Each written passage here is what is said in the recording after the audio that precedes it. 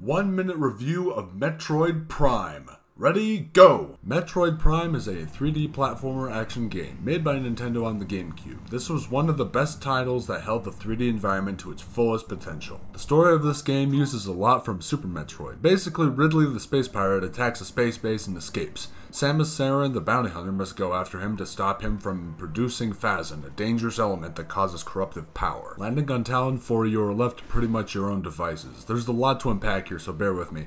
Samus can aim, lock on, scan objects, and parkour wherever she needs to go. Visually, Prime is a very beautiful game. Water splashes on the visor, the HUD shows you an enemy radar, danger meter, missile count, beams, and special visors to help you progress. I only have 2 complaints with this game. The door openings are slow a lot of the time, and it takes around 6 seconds to open at the worst. Another is that the game was way too long. I even finished my playthrough at around 21 hours. Overall, this game is an amazing experience and I recommend it if you feel up to the challenge. And Metroid Prime gets an 8 out of 10.